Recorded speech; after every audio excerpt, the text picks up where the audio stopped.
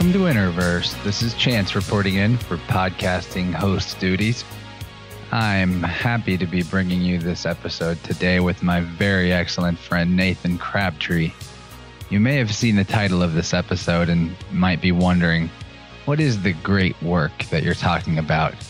And if you're not wondering that yet, then later in the episode you might think that question for sure, because we talk about it a lot and we define and describe it in great detail later on in our conversation. But I'd like to give a quick understanding of the concept. That is, it's the work that one does to improve their own self and help others around them to do the same. It is working on yourself in an actual loving and compassionate way, not working on something that serves your lower self, like the pursuit of an addiction or money. And helping others means you're actually seeing them for what their potential is and encouraging that to emerge, their higher self potential.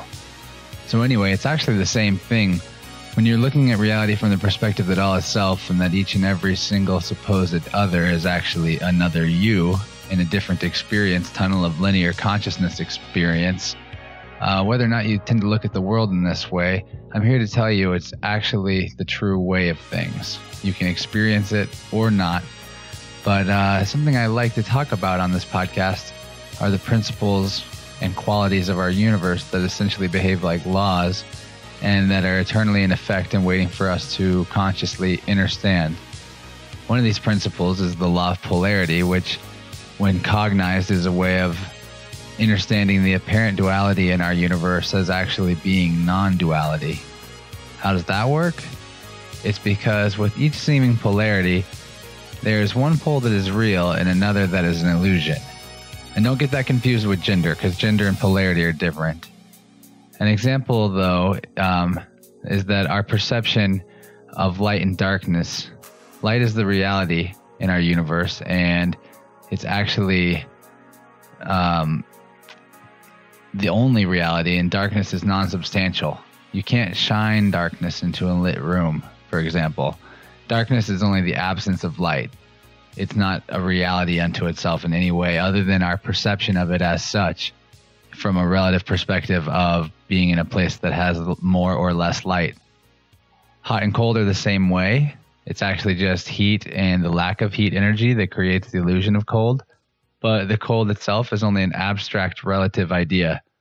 Even absolute zero can only be defined as such because it's a way of saying no heat. It might seem like a pointless logical distinction, but it's actually really important to see the world in this way because it helps you cut through stuff that's not true and see the underlying reality of stuff. Like the idea that there's a pole called unity and a pole called separation, to go back what I was talking about before with your consciousness being the same consciousness that everybody else is sharing from different subjective perspectives.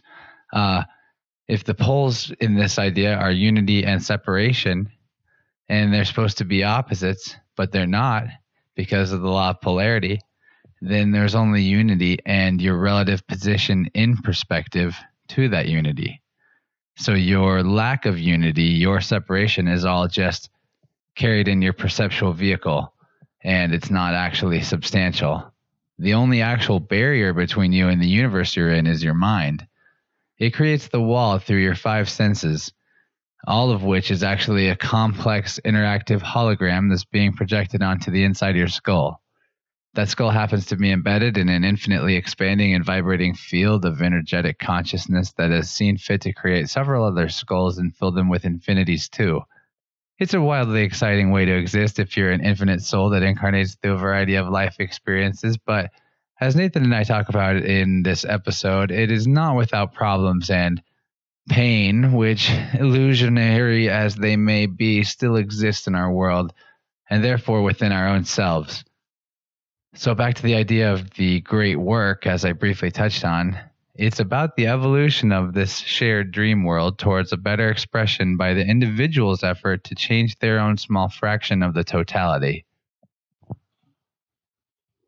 So that's probably enough about that for now. And I'll remind you, Nathan is, if you can't tell from this episode, Nathan's a really great host of his own podcast. He's really entertaining and informative. and his podcast is called Nathan's Freedom Zone. I also made his logo for that, and I guess if you need some kind of like graphic done of that type, maybe you could hit me up and we could make a deal. And you can go find his podcast on SoundCloud or look it up on iTunes. Either way, you can probably find it by typing in Nathan's Freedom Zone, I think. But on SoundCloud, his user profile is like Crystal Demon, which maybe, I don't know, Nathan, if you're listening, maybe you should change that just so it's consistent and people find you easier. Or not. It's your life, and your content is very entertain-lightening, which is a word I just made up. I think anyone who's interested in what Nathan and I talk about should definitely check out his show. And the other information we referenced quite a bit in this episode is the work of the podcaster Mark Passio, who I have certainly brought up before. And Nathan actually introduced me to this particular podcast, which is called What on Earth is Happening. You can Google that. And you can also find everything I'm talking about in the episode links in the description or whatever page you're accessing this through. So that's easier than typing stuff into the Google machine.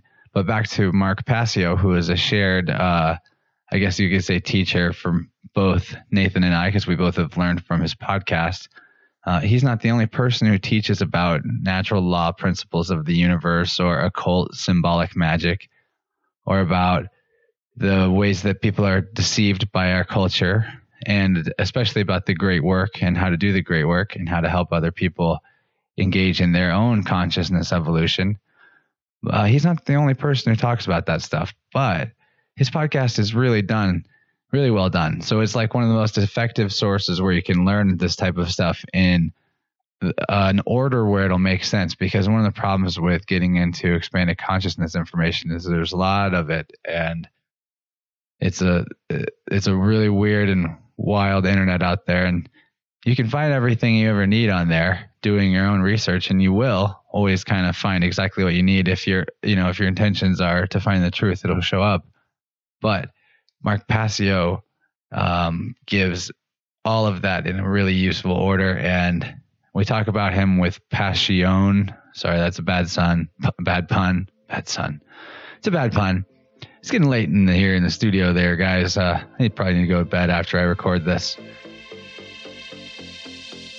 So I want to ask you for some help on this podcasting journey I'm on, because you're really the only one who can do that.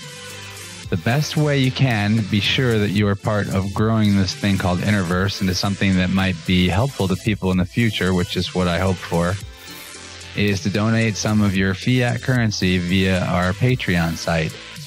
It's very easy to sign up and pledge a monthly donation, and to be honest, would you really miss $1 or $5 from your bank account on a monthly basis? Maybe $5. I would notice that, but I'm perpetually on the edge of broke. But I know I could spare $1 a month and be fine. Actually, I do. I support like 10 people on Patreon, because how could I ask for something I was not willing to do myself from you guys? You beautiful, beautiful people. And you will get access to some exclusive rewards if you pledge, and there will be more over time. And the more of you who do actually pledge, the more I'll be able to provide bonus content to the patron community, which is something I really want to do, but I literally do not have a spare second of time in life right now as things are right now. I work full time, which, a lot of you guys do too, which I'm not complaining about that, especially because my job is not nearly as bad as a lot of people's slave jobs. So I'm extremely fortunate in that sense, but it takes up like 48 hours a week for sure when you add in travel time. So that's a lot. That's like all your best thinking time. So I'm trying to fit in my other obsession, which is rock climbing. I admit I do it more than I have to, but I'm attempting to actually get good at it. And then, podcasting, of course, is my main obsession. And there's a lot of other stuff I'd like to do, especially creating art and sharing that art with you guys, and maybe even like creating cool merchandise to add to the patron reward structure. And I'm going to get to all that, but it's like just a little bit at a time. I can only grind that out so quickly whenever I'm fitting all these things in, including, the aspects of regular life, like daily basic functions and cooking and cleaning and shit. And I'm not complaining by any means. I love the rhythm that my life is in. Certainly do. It's great. But I want to do more of the great work I was talking about before, or at least my version of the great work, which is just to create a podcast and to create content that is pointing the way towards the fact that you all can create whatever you want yourselves, because you are all it. You are all already the thing that you wish you were. You just have to stop wishing and be it. So, if you want to help me do the great work, because there's only two ways you can go on the mountain of consciousness, up or down. And when you're helping somebody go up, then you're helping yourself go up. Then maybe you could help me go up by donating a little money to this show. It'll help me get new equipment, especially. And it will be good karma for you, because technically I'm doing what I'm doing with the funding is for the benefit of everyone, theoretically. That's what I'm working to make it anyway. So I pledge to you that your energy will go to a good cause. And one last little jab at your conscience, but I'm sorry to do it, but I have to tell you, literally nobody new pledged to the show last month. And previously we had a steady month-to-month subscriber increase, and I'm saying this because right now you're on the fence, and maybe you just want to go ahead and let some currency loose in our direction. Thank you. I knew you would. Thank you so much. Thanks for hearing me out. I'll save the Patreon shout-outs of patrons for next week. I do those on a monthly basis for a certain tier of people as a reward, because I've gone on so long about Patreon, so I'll get on with the actual podcast now. I love all beings, but I especially love you all for listening to my show. And if you haven't already, remember you can subscribe on YouTube and vid.me for occasional video episodes. I'll put every episode up there, but sometimes I'll actually have videos of who I'm talking with. And if you haven't tried vid.me, I suggest you look at that, because it's way cooler than YouTube, but I'm just now getting into it. You can also follow this show on SoundCloud and through the iTunes podcast app. If you want to make me feel super special awesome, leave us a 5-star review on iTunes. It only takes about 30 seconds, maybe 60 seconds, depending on your mental acuity and your digit dexterity. Lastly, you can share this podcast with somebody in person or on social media, which will also give me a tingly positive feeling inside my torso, around my belly button region specifically.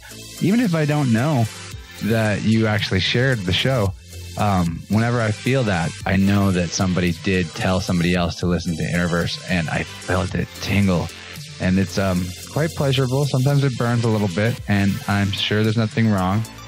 And don't worry. So now we can get on with talking to Nathan, host of Nathan's Freedom Zone.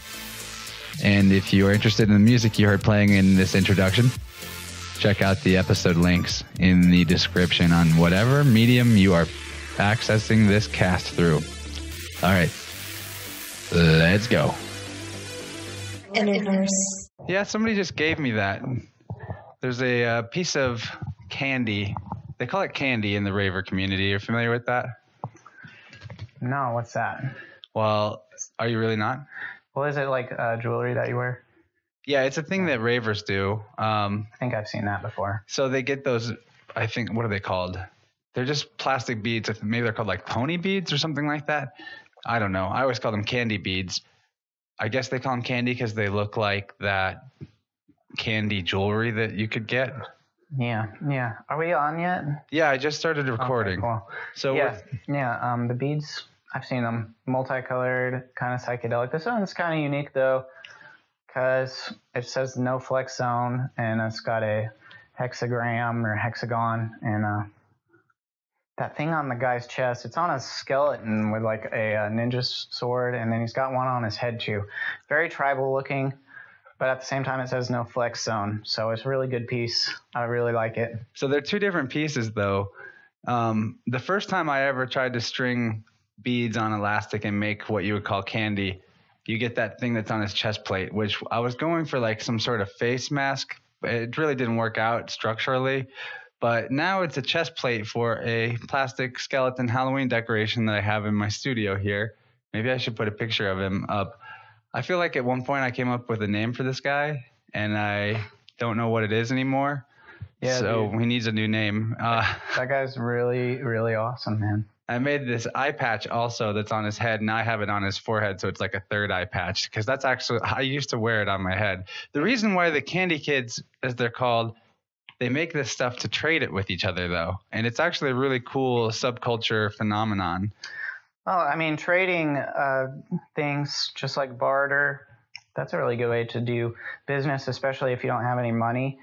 And you just trade services if you want, or don't trade them. And in this case, they just trade good vibes and also physical jewelry that they made. But there's this whole, you know how secret societies like to have secret handshakes and stuff. They have this thing called the P.L.U.R handshake. It's not super secret. Anyone will teach it to you. But it stands for peace, love, unity, respect. And it's this, you make the letters, or you symbolize those 4 words with your hands in a handshake. And then while you're still shaking hands, you trade bracelets, and it's pretty cool. So this one that says no flex zone, a guy, it's interesting that it's hexagon shaped actually, because I was at a show, a Tipper show. Have you heard of Tipper?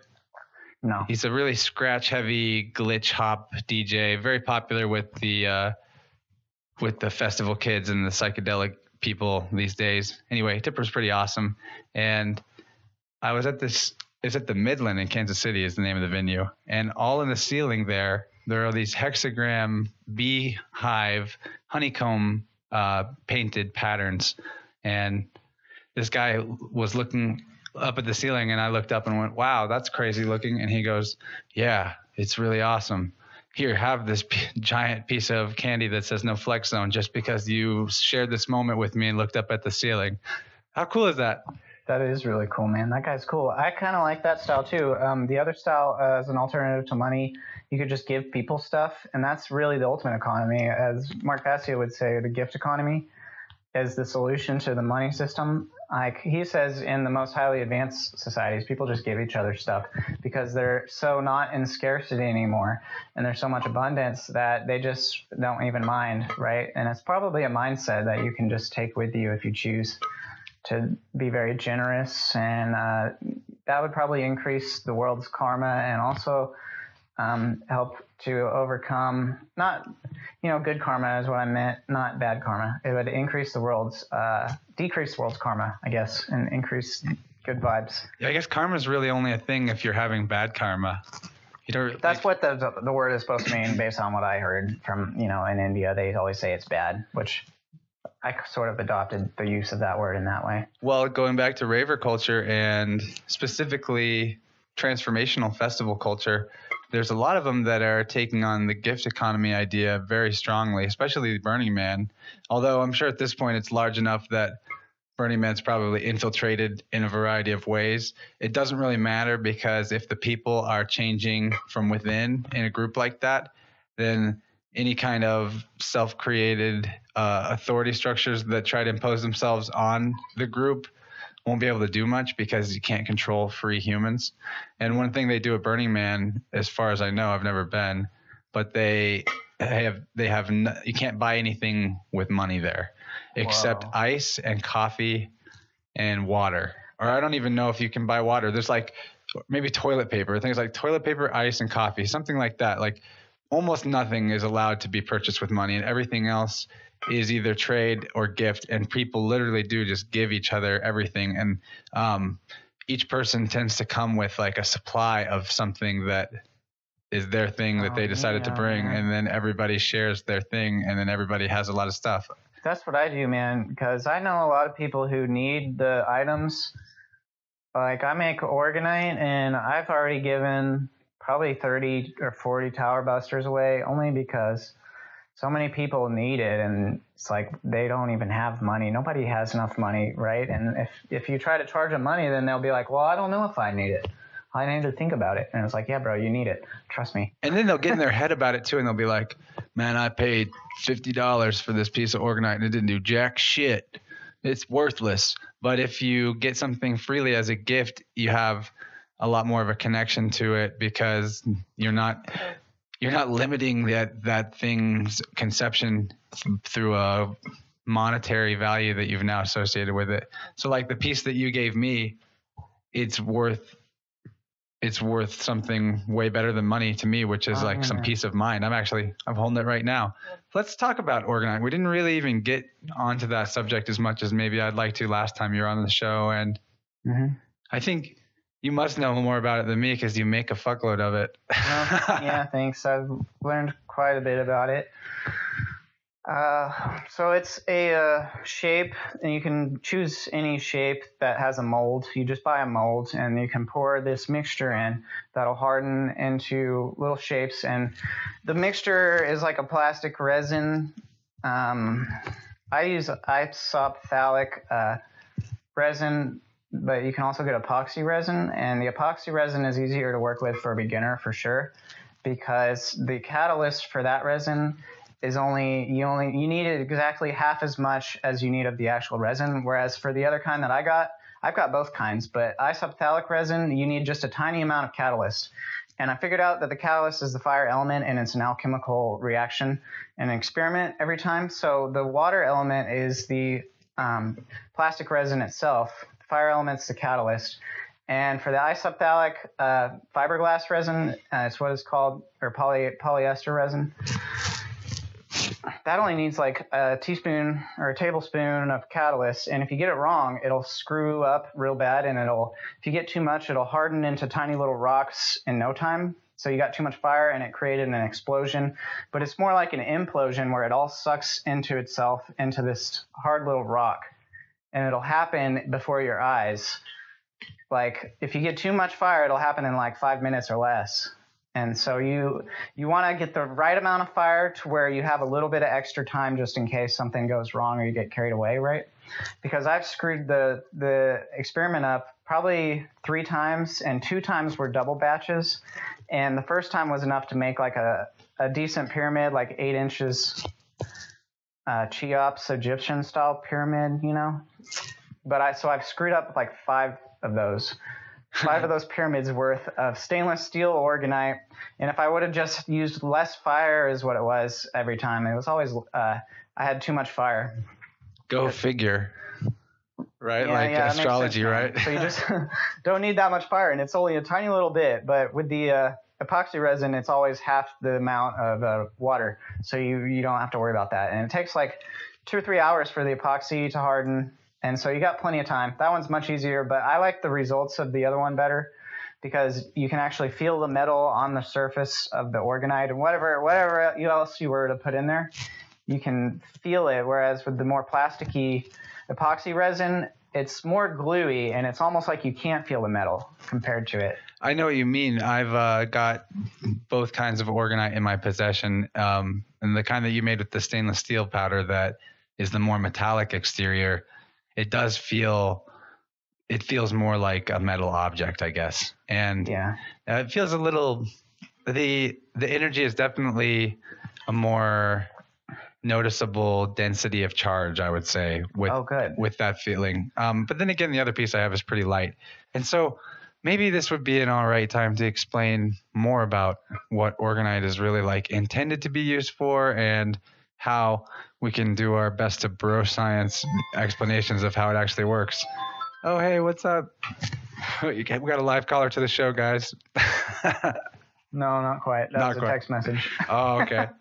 But yeah, orgonite, it fits all kinds of different shapes. And the reason why you fit it into specific shapes, from what I understand, is that's just one level of the energetic creation of the shapes themselves, especially if you start studying sacred geometry or just any kind of ancient mystery tradition conceptions of the universe. You'll come into immediately learning about what qualities the different shapes contain.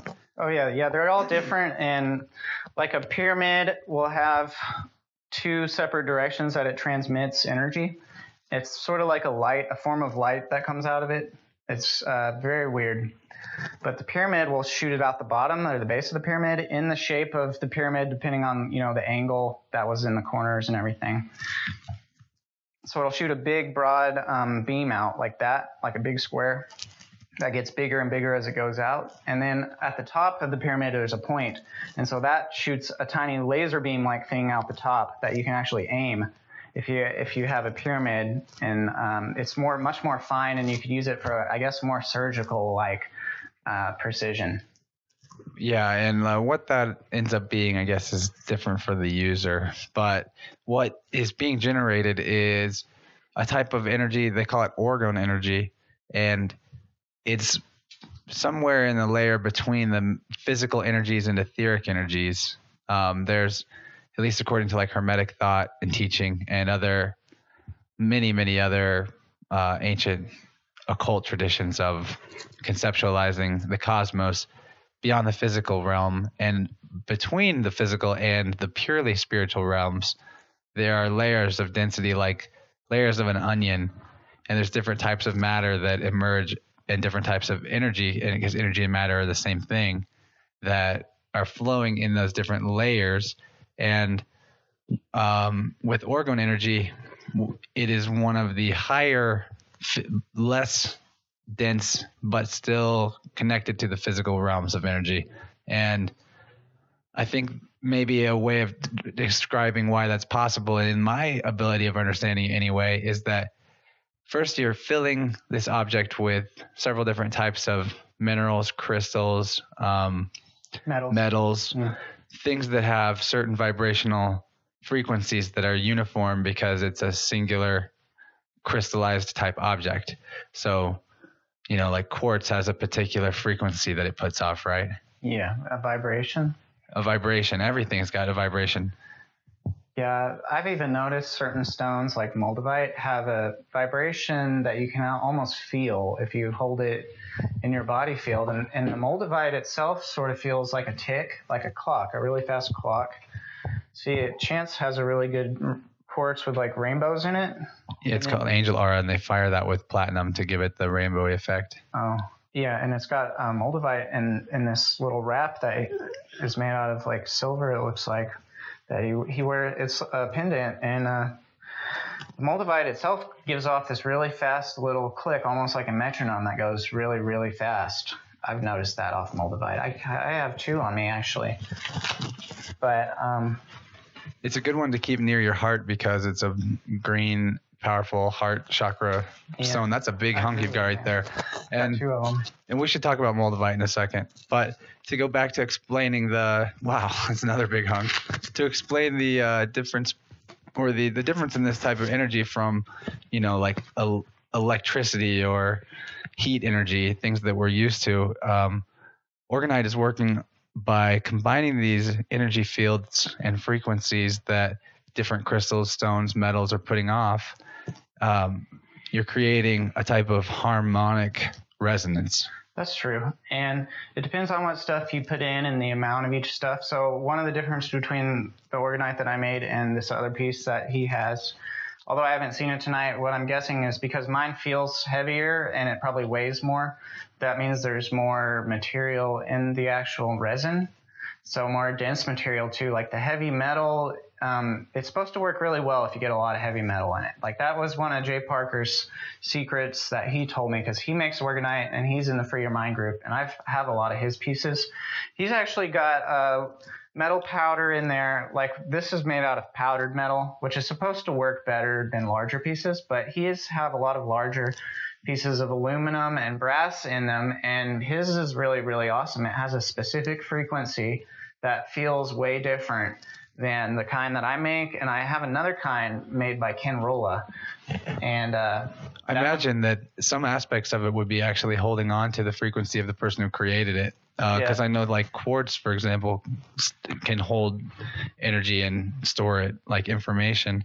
And so when you combine those physical frequencies and create that harmony, like whenever you've got multiple notes on a guitar playing that are creating a chord, and then you contain that in a shape that is a archetypical shape that has a vibratory energy inherent just in that shape that our unconscious minds all understand, because all shapes do have those type of connotations, then that's where you're bridging the gap between the physical and the non-physical energies with the orgonite. That's where the harmonic energy resonance, that's essentially something getting generated out of nothing, because that's kind of what harmonies do. Whenever you have two notes that play together, it's almost like that higher tone is coming out of the ether, right? Right, that's exactly what orgonite's like. So orgonite's doing that with the frequencies of the physical, of the objects that are contained in it, and the archetypical, the shape that they're contained within in a perfect structure. And the harmony is in that ether realm, and that is for whatever reason, seems to be really good for you to have around, right? Yeah, it's very bizarre. Like in the plastic resin, if it has a lot of heavy metal powder in it, well, it's almost like it's floating around and it's frozen together in this little configuration that's three-dimensional with little particles in the 3D configuration. And I put other types of powder and also just larger stones in there, like shungite. I put shungite powder in, and that's supposed to be really good for absorbing negative energy from water and on probably a body field. So there's powdered shungite in there, and that by itself is supposed to block electromagnetic frequency radiation, or EMF radiation. And that's one of the advantages of carrying orgonite or choosing to buy orgonite or something, is that it really transmutes EMF radiation into something that is not harmful. Somehow it's doing something to the frequency field and making it more coherent so that it doesn't damage your body as much and cause stress. Right, it's a coherence thing. Yeah. Because our bodies have these frequencies. Our bodies our bodies generate and are the receptors of these frequencies, in a sense, that are all around us. And particularly to talk about crystals holding information like we did, well, water is crystal in liquid form. Believe it or not, all water is a crystal at all times. And that means it holds frequencies and information very well too.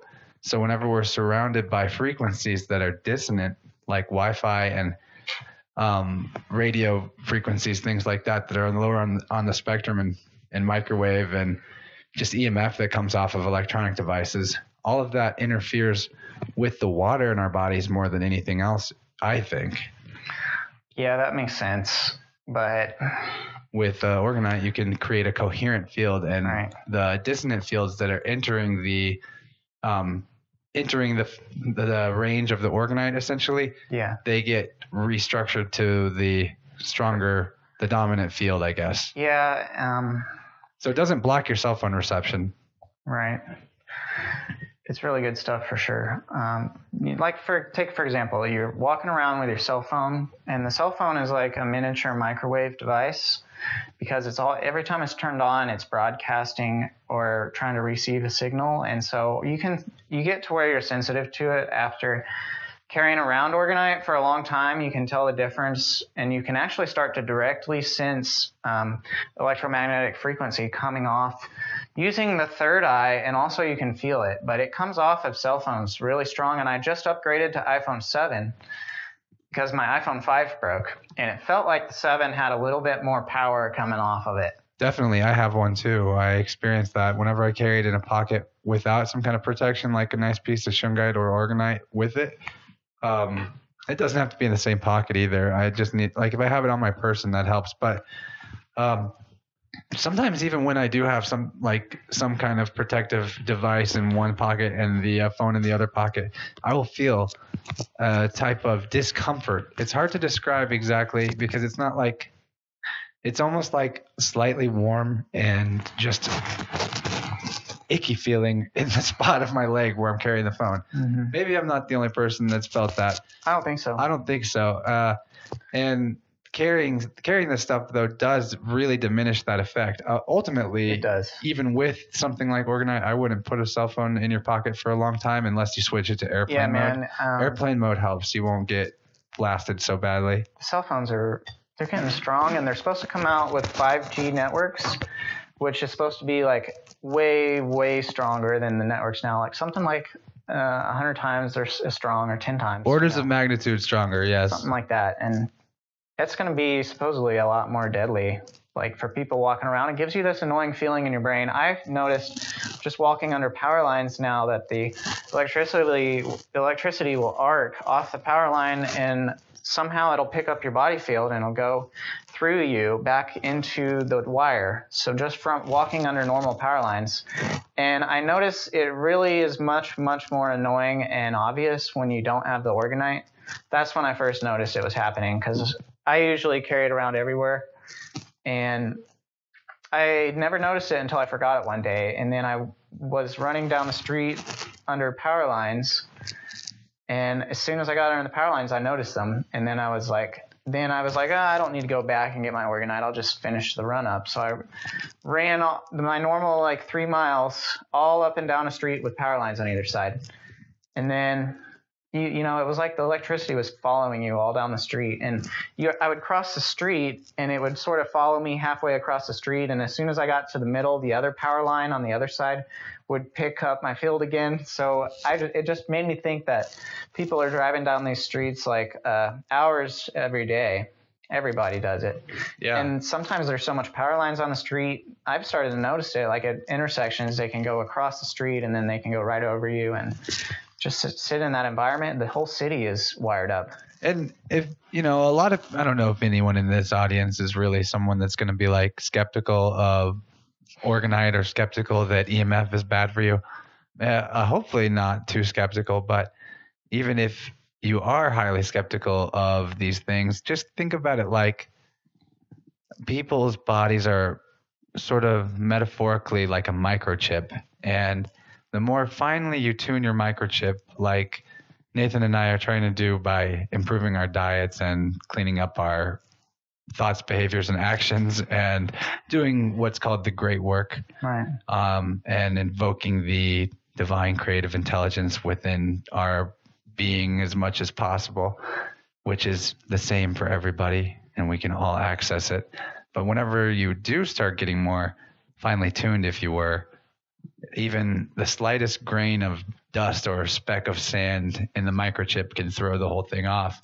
If the thing was already out of whack, then of course it doesn't matter if you're not going to, you know, if you're already highly out of whack and you go under a power line and you walk away from a power line, you probably really won't notice anything. Right. It's like the level of sensitivity though does increase the further you go in trying to like purify your body, I guess, or get healthier.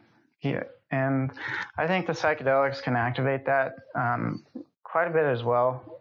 It's just, you know, you want to do that in a conscious context and for the right reasons.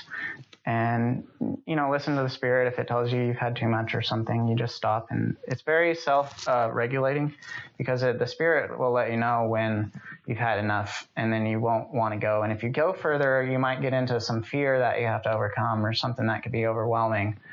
Or it might slow you down from doing work that you're meant to be doing now that you've had an experience that's worth integrating. Because if you just do nothing but have psychedelic experiences and you don't go about making changes in your life, then it doesn't usually go well.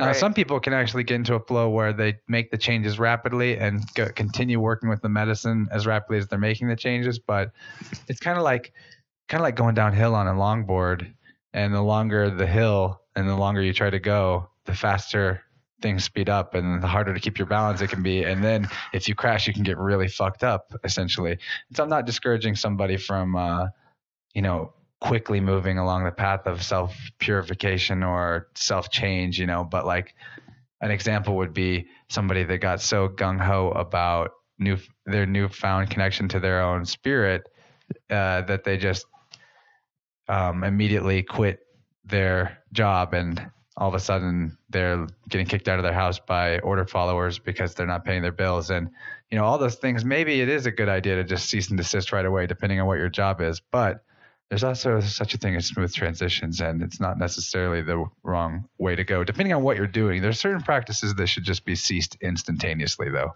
Yeah.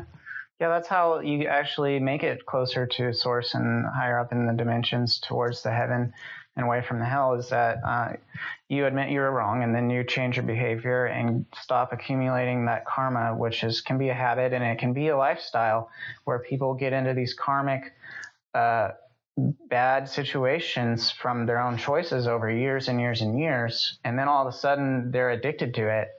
And that's almost like the eternity of human progress, is who can let go of their addictions and their baggage and correct everything that needs to be corrected in the physical, mental, and spirit world, including themselves, the microcosm. And then equally as important maybe even more important is once they've taken care of the microcosm, helping other people to also take care of the microcosm. That's the only way out of the situation that humanity is currently in. And it's a precarious situation. And it seems like the time is speeding up and the vibes are getting faster and faster every year. Every day of every year, it gets more and more ridiculous and more crazy stuff happens everywhere. And then it's like, you know, the universe is trying to give you this opportunity to make the right choice and get out at the last minute before it all explodes or something. That's almost how it feels like to me. And I just try to especially with certain things. Like I came across the information about how many animals were slaughtered per year for planet Earth, and it's madness. It does actually.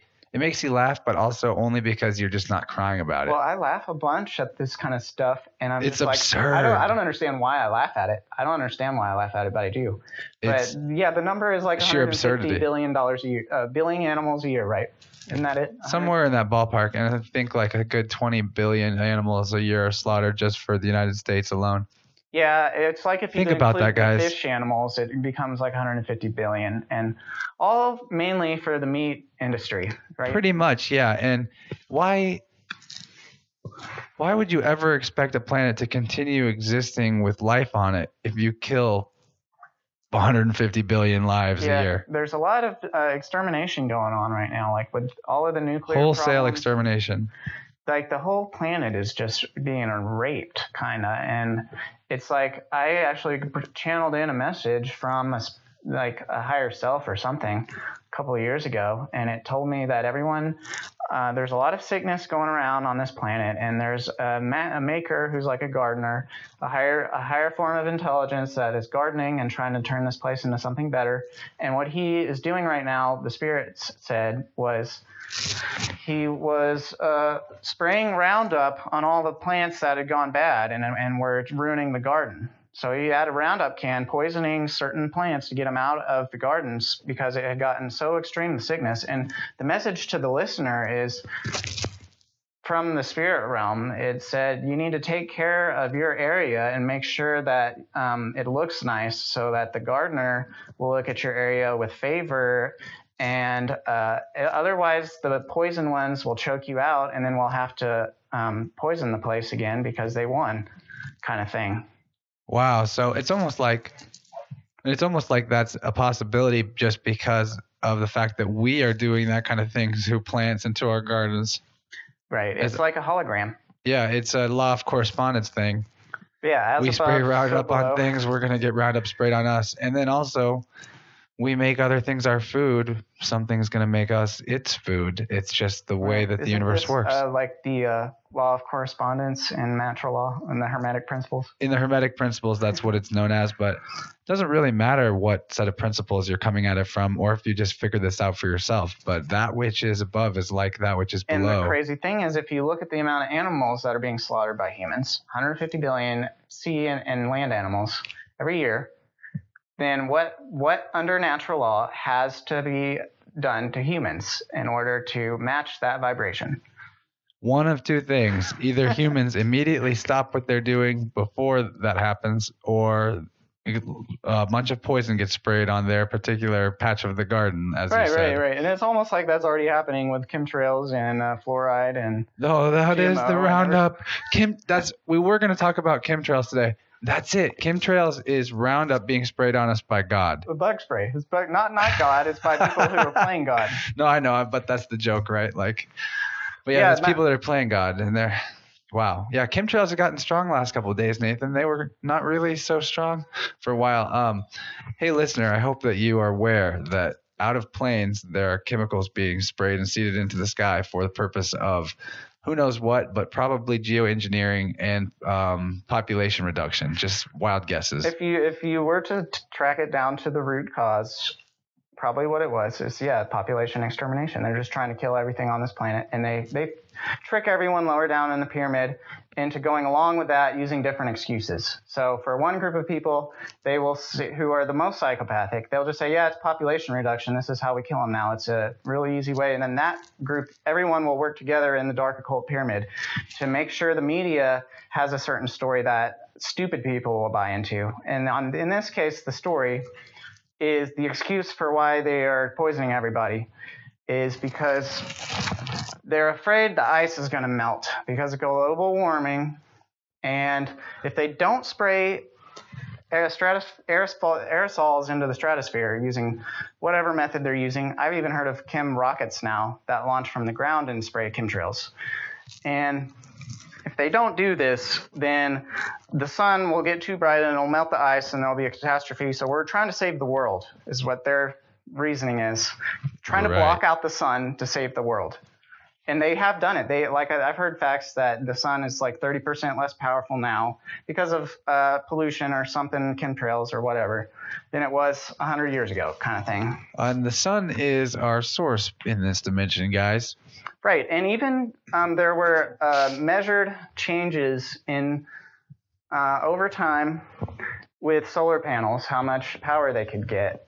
Some guy found out that the chemtrails are actually reducing the amount of power you get from solar panels. Yeah, just dirtying up the window between us and the infinite very badly. Very badly. Today, man, this was the first time I had noticed them in quite a while. Chance said they were here yesterday, but somehow that escaped my vision, I guess. Well, I was in Arkansas and I saw them yesterday, so maybe that's what it was. Maybe, I don't know, but I didn't notice them till today. And it's Monday, July 31st, in 2017, and I saw the most ridiculous display of chemtrail that I had ever seen, and I've been watching them in the sky for like 3 years, and that's the key to understanding them and to realizing that they're real is observing them firsthand over and over again and trying to make a pattern out of why they're there some days and not other days. And I couldn't figure it out because they don't follow the weather. It doesn't matter what temperature it is. They can be out in the winter or the summer, and the humidity doesn't matter. Elevation doesn't matter. Nothing, there's like no pattern. But today what I saw, there was a whole bunch of really beautiful clouds. Normal, I think they're called like cumulonimbus clouds, but big and puffy, a lot of curves and sexy clouds. Yeah, really white. And then what I saw was behind all the clouds, all through the sky, was loaded with chemtrail and chemtrail haze, which the haze is not really in a straight line because it is chemtrail that has been sprayed in the past and it blew in or it diffused a little bit. And when they get enough of them out there, the whole sky gets covered with this haze. And that's what happened today. They were everywhere. Yeah, by about 6 p.m., there were the bottoms of all the clouds today were all dark and rain cloudy. Yeah. But it wasn't like rain clouds blew in. It was like rain clouds. These clouds were seeded. And that was, I mean, if you want some evidence of the fact that stuff is being sprayed in the atmosphere and has been for a lot longer than just a short amount of years.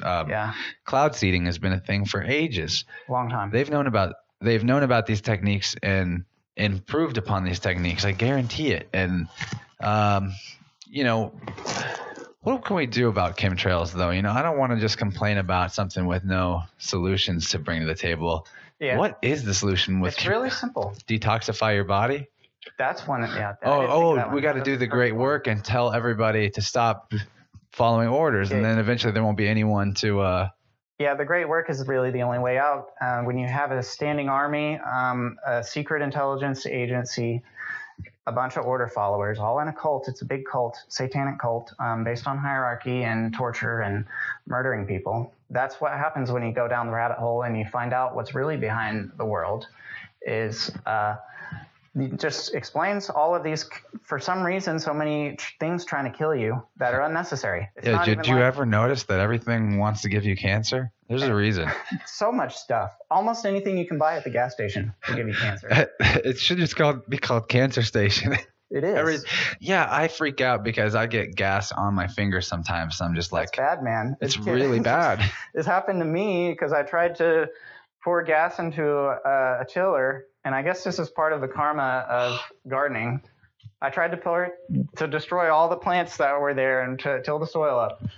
And what happened, for some reason, the cap on the gas can just shot off, like there was a spring in there and it failed, and then it shot the cap off and it dumped on my hand. Yeah, I get gas on me more times than not, I think. And that's the problem. That's a big problem. Better start focusing on that one. That one's pretty deadly. So yeah, stop getting gas on yourself, people. And detox. That's the other thing I wanted to bring up. There's a real need for basically a practice of detoxification in our lives. And this is something I'm preaching right now, but I'm not practicing per se.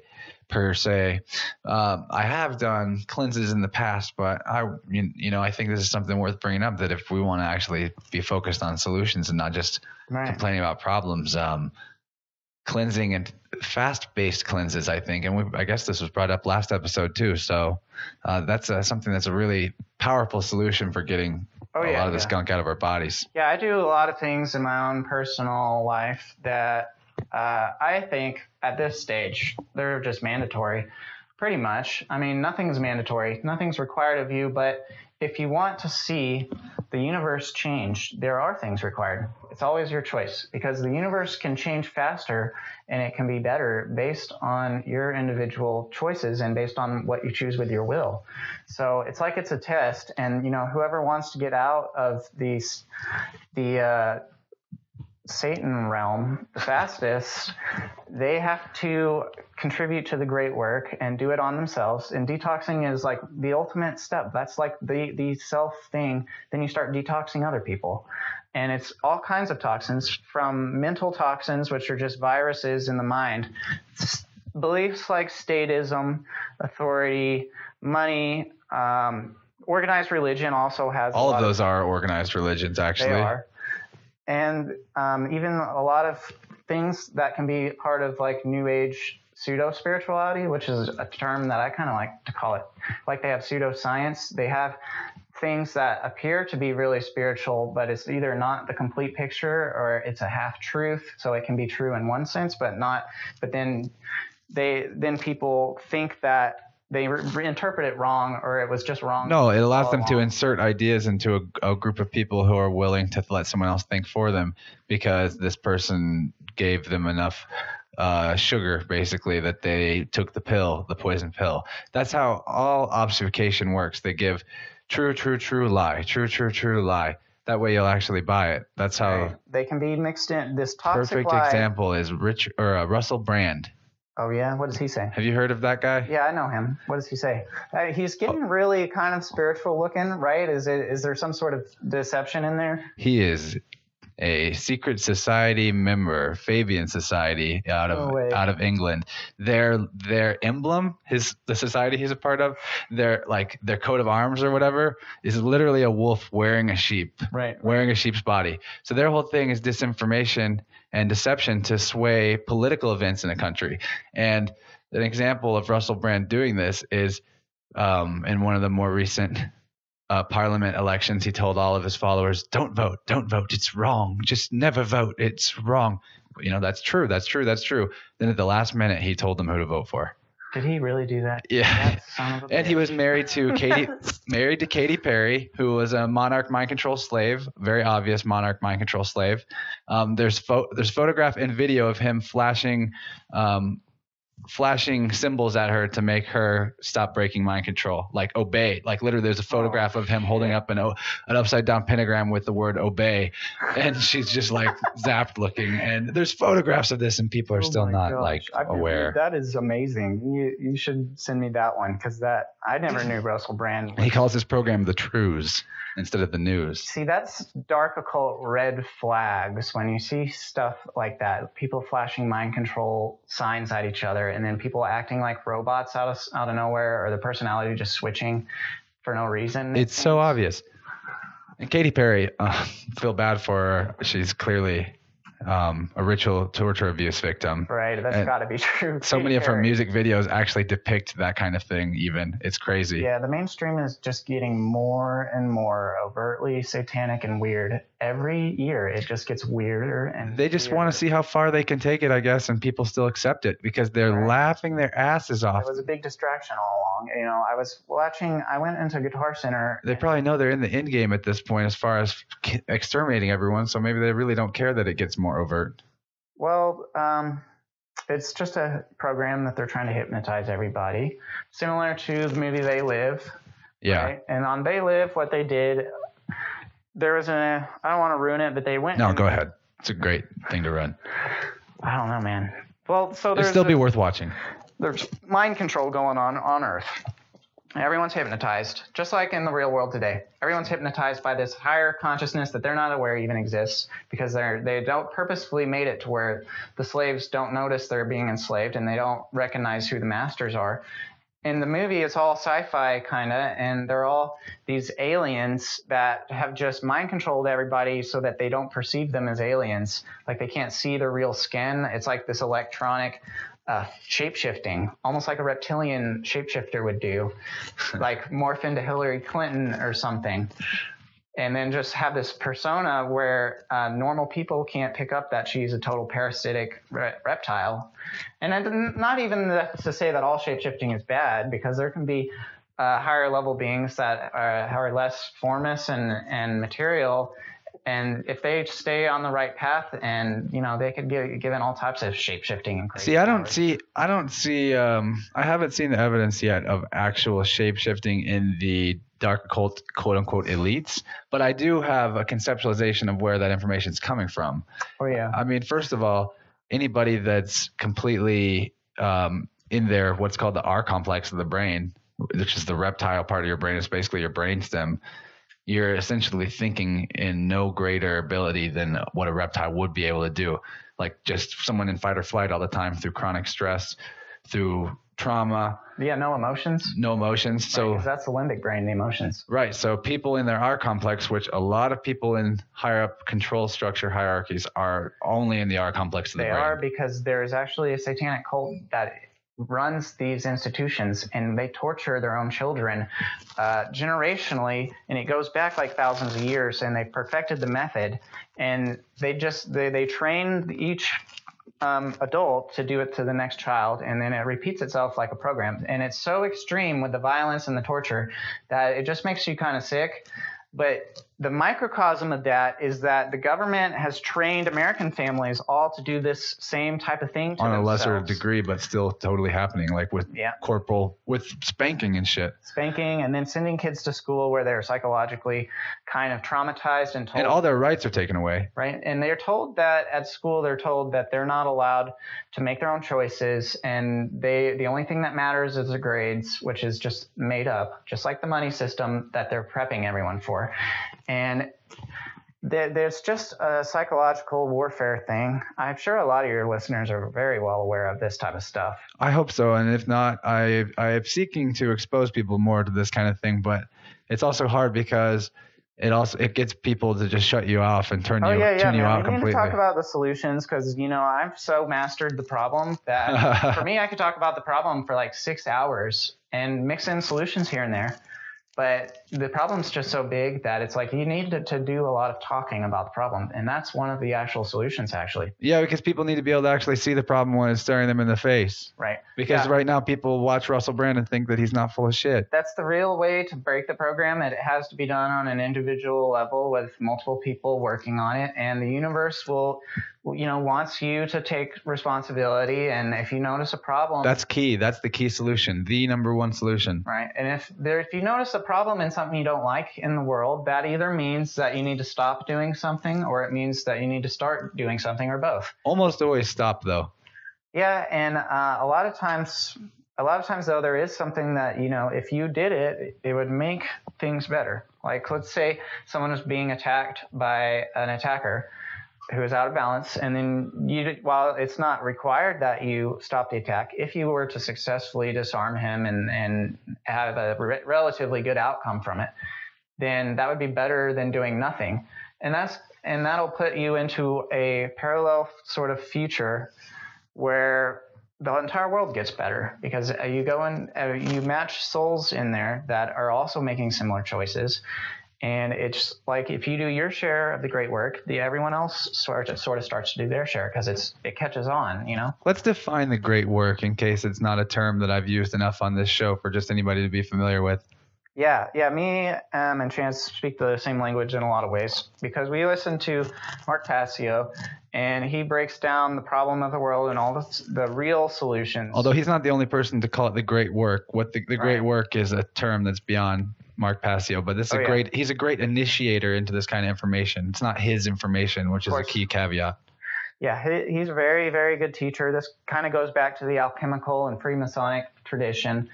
And a lot of spiritual teachings have this sort of embedded in even in the different mainstream religions in the Bible and probably the Quran and all the other ones. There will be elements of the truth. It's just that they can't agree on a lot of times what the truth is, and a lot of them haven't learned it yet. Like if you're listening and you haven't learned a lot of this information, that's just more of the truth that by learning it and looking at it, it'll help you to benefit yourself and the rest of the world. And that's really what it's about. You just teach yourself things and read books, and don't be afraid to look at something that might be a problem that needs to be fixed, because it ain't going to fix itself as quickly as you could fix it, because you're way more intelligent and stuff and capable than the dark occult wants you to think you are. I mean, they're just liars, and people need to stop listening to them and let them go into their parallel universe.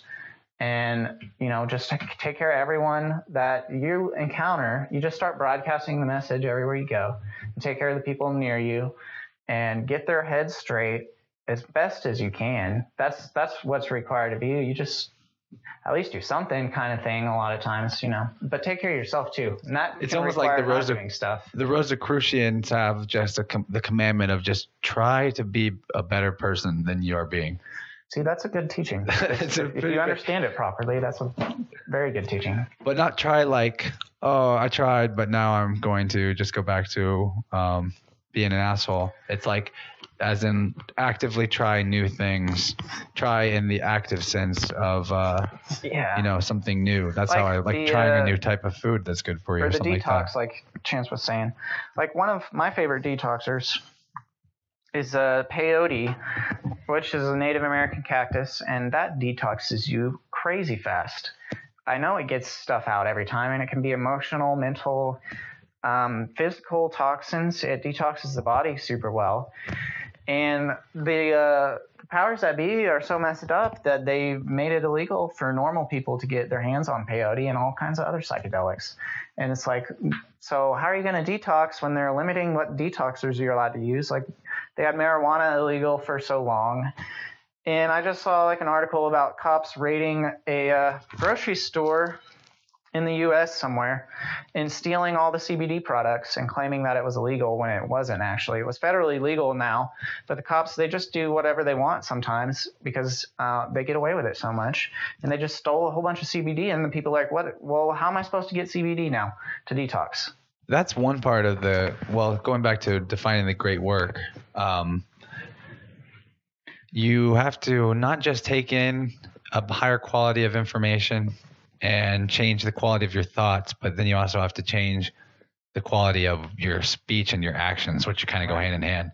Yeah. It's about bringing those three things, thought and, emotions and actions. Thank you. What they call the trivium, bringing those into harmony, but it's also information intake, processing, and output. Oh yeah. And the hardest part would be actually, and see, I don't even know anybody to really have this kind of conversation with that's an extreme order follower, but the harder thing would be trying to help people who are actively engaged in practices that are repressing the freedoms of other people, like police and soldiers. Actually, they're the highest priority at this point because they're the ones physically putting the chains on everybody. I have a friend who is who is ex-military, and he's about to now go join a group of I don't know exactly what you call them, private security, somewhere in Afghanistan. From what I understand, he's just going to be working in a building guarding something that he doesn't know what it is or what they're doing, like watching security cameras most of the day with a gun. And so now, I don't know if he's listening right now, but that's a potentially dangerous job. Not just potentially dangerous, but first of all, what are you guarding? Right. Second of all, anything in there. And this is bad of me because I'm talking about him right now, but I haven't had this direct of a confrontational conversation with him about it, because it's like, well, I don't want to ruin my chance to actually impact his decision making by getting him to think differently. Right. But like how my immediate reaction to a job like that is, you know how in comic books and in cartoons with superheroes, there's like an army of goons that the superhero has to beat up before they get to the main goon, and those guys are all just like following orders and just getting a paycheck and just standard bad guys. Yeah, that's what you're doing if you join a private security company and go watch security cameras in Afghanistan. For all you know, they're trafficking children there that's or what something. I was thinking. If you're just, doing things that potentially or are in fact hurting other people, then you should stop doing those things, even if it means that you have to quit your job and figure out a different way to make it. So really, I need to talk to this friend. Really what needs to happen is I need to talk to this friend and be like, you should. I mean, the universe will honor that intention. And it'll bring you if you do it, it'll bring you something. And I've done it before many times. Like one time I got this guy who was about to join the military because he was like 18, and his family, for some reason, they all thought it was a good idea. It's happened multiple times. But crazy. I just told him about Mark Passio's stuff and just repeated it to him. I told him to go look at Mark Passio, and a lot of times people don't want to do that. So then I just start repeating it verbatim, right in their face all the time. And it works on him, and it got him to reconsider, and he didn't go. See, that's the strategy I've been taking, but not to like tell him directly not to go, but to just constantly talk about whenever I'm hanging out with them, talk about natural law, talk about law of correspondence, and talk about the fact that your negative outlooks on things is going to impact what things manifest for you. Yeah, period. I have a good example. I talked to a person who helped the government buy guns. They actually sold guns to the government as their job for a corporation.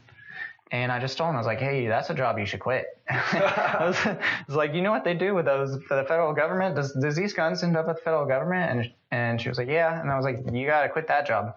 Because, what they do with guns, the federal government, they just go and bomb a bunch of children. And you're literally helping. If it wasn't for you, they would have much more difficulty bombing children. And so that means that you should quit. Yeah. You can just put it that way, and sometimes you just have to take a chance kind of thing. You have to feel out every individual person. Some people that might not be the right way, but the truth is always going to have an effect. And that's what you want to be going for, truthful words that are in alignment with reality. And if you can at least get the truth, then it'll have a very good effect. Another thing I want to talk about, because talking about things is part of that trivium we brought up, and the only way to actually get to them, something that I don't actually know how to talk our way to yet, which is to get completely free of even using dollars, because these debt notes from the Federal Reserve Bank, they are intrinsically taxed, which you can't even do anything about it if you have a regular job. It's automatically taxed, and you don't know how much of that is going towards the child bombing part of shit. By just being plugged into this matrix, you are getting karma. Yeah. The matrix is generating. So how do we get completely outside of that? So we're addicted to government as a species. Humans are addicted to government and authority and being told what to do. And it's just a matter, first of all, of getting your own mind in alignment with truth and recognizing it as not valid, the authority, and certain people thinking that they're God on earth and they're better than everyone else, and they can make up rules that are just their whims, and they can be rules that are completely out of alignment with that's happening on the scale of the individual, man. It is. I was that person and still am in a lot of ways, I'm sure. All of us are tied into it. We do it on all levels. Like the microcosm of this is the things that people do to their own body that are out of harmony with natural law. And that's how they get damaged bodies. And that's why regular detox, like you were saying, is a very good idea, especially by being on this earth at this time, with just the karma everywhere. Every time someone gets karma, it hurts everyone else in the field. Like Mark Passio had this riddle where he was like, how do you definitively know whether or not you are suffering? And I'll let Chance finish it. Yeah, this is one that I want you to think about it for a second, guys. I don't know if I've brought it up before, but it's not the answer that most people give straight away. Yeah. And most people even aren't at the level of consciousness that they can get this answer. But I think in context to what Nathan just said, you might have already figured it out.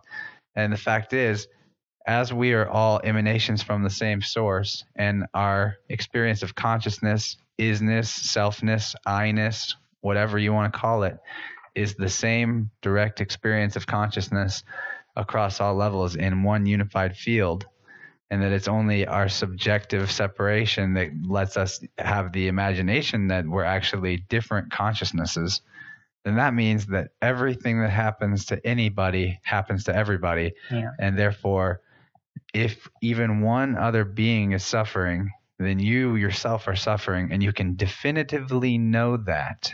Yeah. And so even if you feel like you're okay, there's still nobody has ever sat for even 1 second on this earth as it is in this state without at least a mild sense of extreme discomfort. I would say that's got to be true, because what is the first thing they do to male boys like in this country? As soon as you come in, they chop off your foreskin. Actually, they rip it off, and with no anesthetic or anything, and they're just like, well, welcome to hell.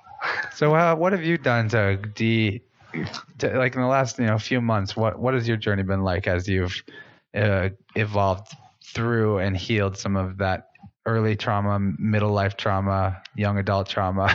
Right. Because they traumatize us every turn. So like, they do, man.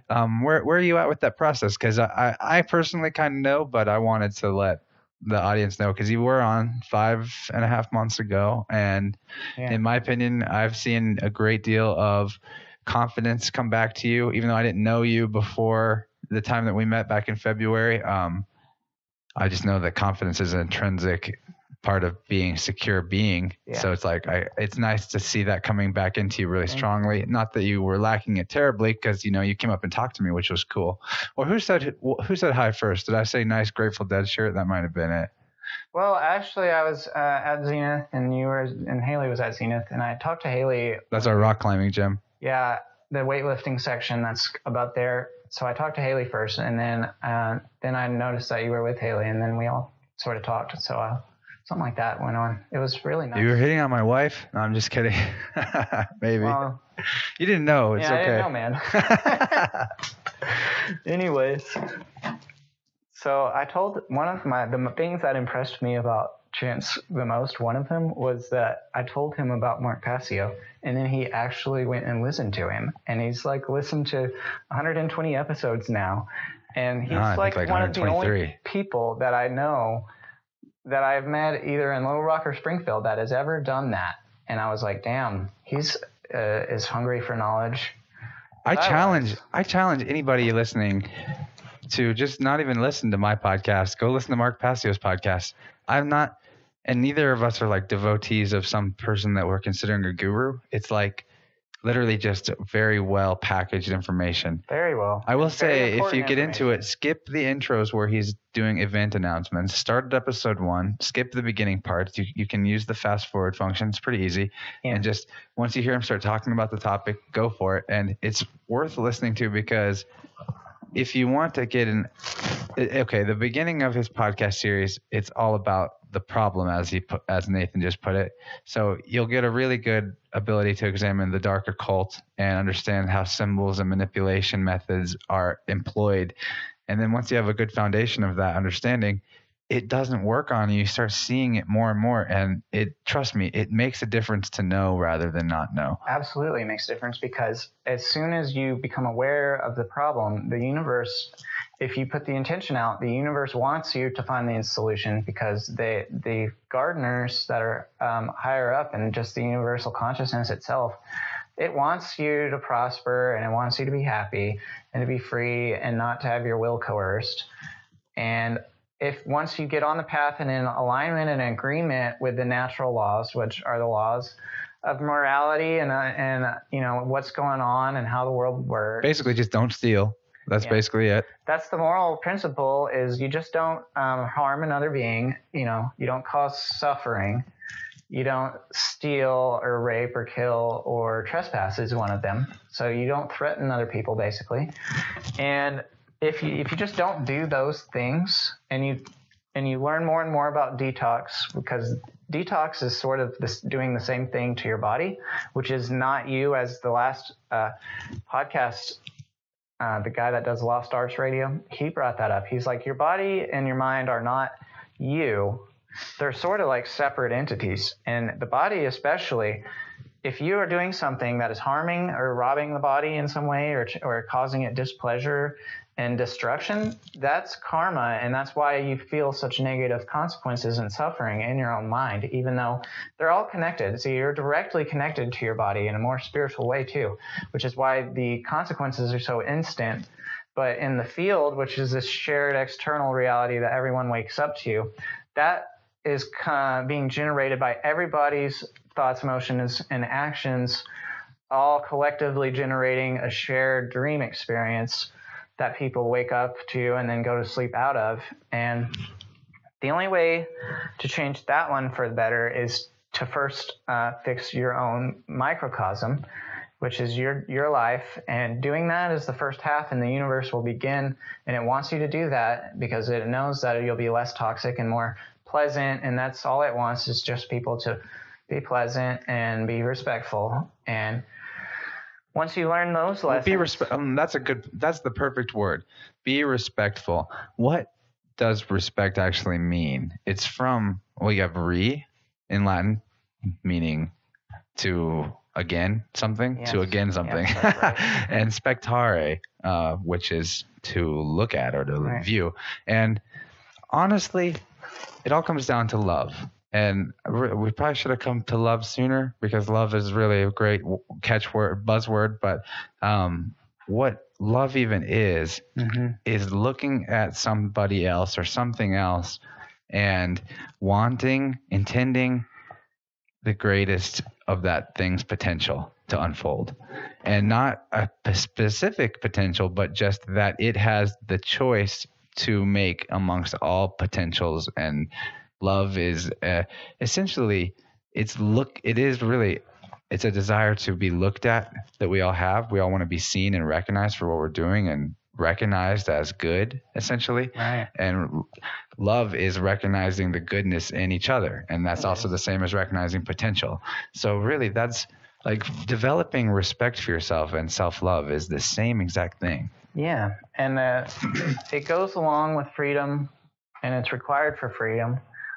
And it is freedom. Freedom and love are the same thing. And freedom is the external manifestation of the force that we call love. Right. And love is just the force that expands consciousness and increases potential and unfolds potential in beingness. One of the best ways to expand consciousness, which is what love is to look into things that you need to know and to try to take care of yourself. And that'll lead you on a quest for knowledge.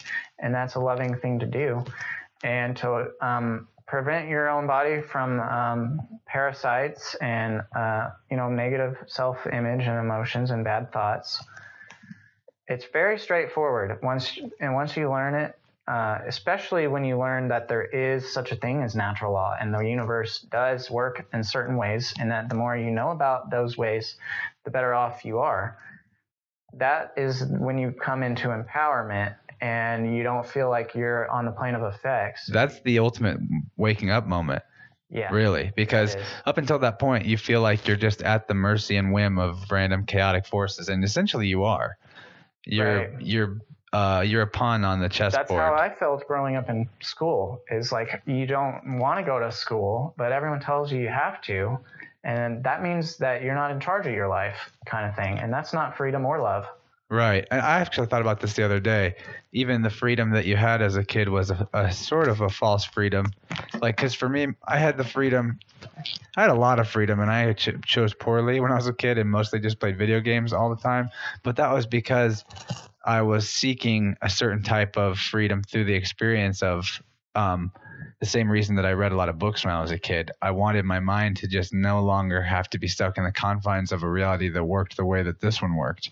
And I wasn't even like depressed. It was just like, this shit was boring compared to what, because really, if we weren't at this level And I kind of think we even came to this level just to help bring other people out of this level, because like I don't know why I would have come to this level of reality. Sometimes. I mean, because like I want to be like on cosmic adventures, being a magic space wizard or something. I don't know, but it kind of is an adventure. It is. You just have to wake up to the actual here. That until you can get out of a lot of the pain or something, it doesn't feel like a good adventure a lot of times. No, for people. Exactly. Like until you even get clear about who the hell you actually are, then you're just another cog in this big suffering machine, the chain of enslavement. Yeah. And who are you guys? To dumb you down, because a lot of these negative people that have control of the world, or they're losing control. Since we did the first half of the great work, and we are starting to do the second half, and both of us are doing podcasts, and that amps, it's like a multiplier, because it causes a ripple in the I guess universe, and it just rapidly teleports you up into the more heavenly dimensions. And there's a lot of things that do that, not just podcasting, but all because it causes self-reflection. Because I sit here and listen to myself in this conversation, and I go, "Wow, what caused you?"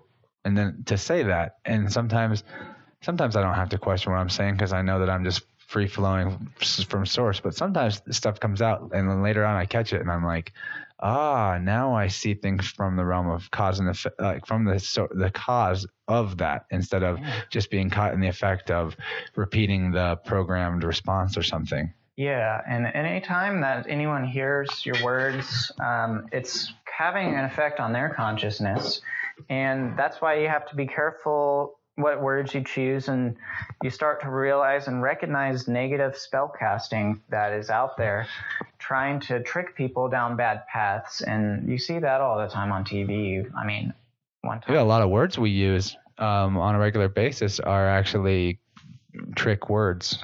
They are. Like the word anarchy is the CIA weaponized the word conspiracy theorist. I mean, that's another one. Anarchist, anarchy. Anarchy just means no masters, no rulers in Latin. From like the Latin, like monarch or oligarch. An archon is a ruler or dominator. Like the only person that you are allowed to rule over is your own consciousness, and you can master that, which means that it's not running you with addiction and fear, but you've mastered and overcome the hang-ups and the fears, and that's called mastering your own consciousness, which is like the first half of the great work. And at the same time, a part of that is you realize that everyone is all one on some level, and so that if you just work on the other ones, that's at the same time leveling you up, because just being able to put concepts like this into words is a skill, and you get better and better at, and it flows more easy, and you learn more and more powerful magic spells. Like the first time I got into it was with Mark Passio, really. And then I went and practiced it at this place in Little Rock. It's called Socrates Cafe. And they have one here. I got kicked out of it because I think the leader was sort of a control freak. So, but you can go if anyone's listening. I would encourage people to go. It's a little bit group thinky, and you have to raise your hand. So it turned out that it really isn't the vibe for me anymore. But I went for like 2 years in Little Rock, and I just went back every time and repeated Mark Passio's stuff and other people. And at first, when I first went, I didn't even hear Mark Passio then, I don't think, because the question I posed was, is the economy being used to enslave the masses? And I had a really good idea about that. I'd never heard of Mark Passio, so I wasn't as sure of myself. Yeah, I came to that realization before I found a lot of information, actually. Yeah. I came to that in college. Yeah, but then, and I had seen information about the Federal Reserve, and it all seemed legit. I was like, I mean, this looks like exactly what's going on. And so I talked to it at Socrates Cafe. I posed it as a question, and I think they actually voted for it, and we talked about it for the night for like 2 hours. And the people, they just were not aware of it. They were like in total denial about it. They were like, well, who would do that? Who's they? Who's they? Yeah.